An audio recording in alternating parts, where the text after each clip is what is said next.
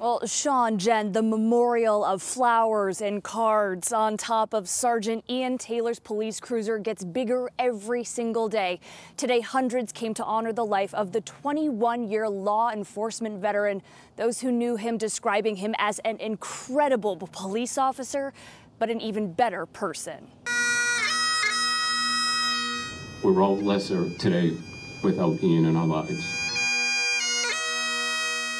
We will never forget the bond that we have with Sergeant Taylor. Those who knew him say Sergeant Ian Taylor was unlike any other. You subconsciously walked away from Sergeant Taylor and just knew you just walked away from somebody special. A law enforcement veteran committing more than 2 decades to helping others, including 12 years with Billerica Police, spending countless hours serving his community, especially those struggling with addiction. His knowledge, experience,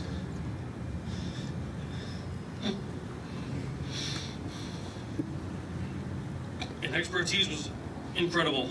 The 49-year-old died last week after being hit by an excavator while working a road construction detail on Route 3A. His fellow officers and community honoring his life tonight. It's just the fact that he was an all-around Nice guy. great guy, a really good police officer, great police officer, even a better human being. Flags at half-staff as hundreds fill the courtyard outside Billerica Memorial High School, a testament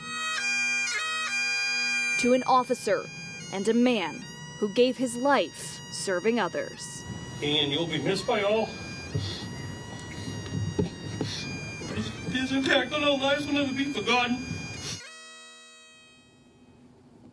Now, Sergeant Taylor leaves behind his wife and 2 children. Details about services have not yet been released. Live in Billerica, Emily Maha, WCVB News Center 5.